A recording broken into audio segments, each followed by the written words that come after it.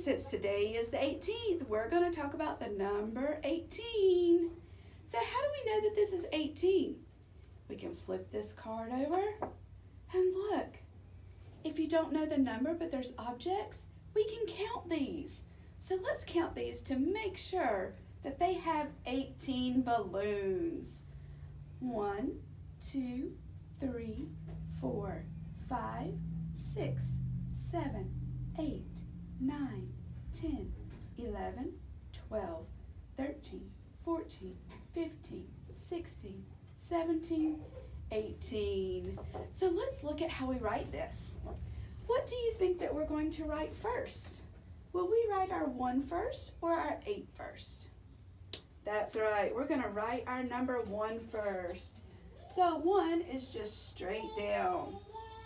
And our number 8 we were talking about looks like a snowman. So we're going to draw 2 circles. One on top and a bigger one on the bottom. There's our number 18, a 1 and an 8. Okay, so now we're going to draw something fun. We're going to use our straight up and down lines and diagonal lines. We're going to draw a house. Can you get a pencil and a crayon and come draw a house with me? Okay, so first we're going to do our straight lines, and we have to draw a square. So let's draw one line. Can you do that with me? Great job. Okay, let's draw another line. Okay, now we have 2 up and down lines. Okay, so we need the bottom and the top. Are we ready? Okay, we're going to take this line and connect it to this line.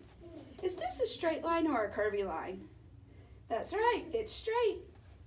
Okay, so let's go to the top, and we got to go from one line to the next. Okay, what shape do we have? That's right, it's a square. A square has how many sides? 4. 1, 2, 3, and 4.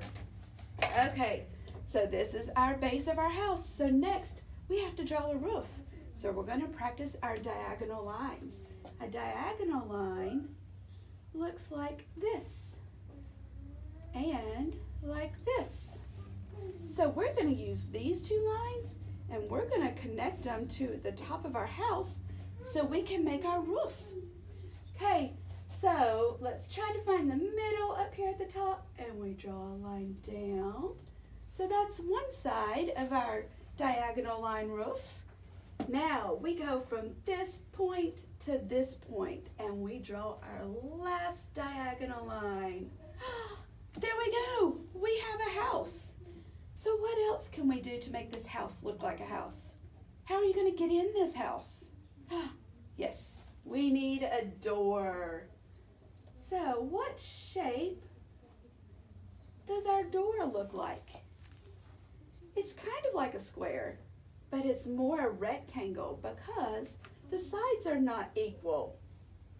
So there's our door, and we need some windows. So let's draw another square for window, and maybe one more.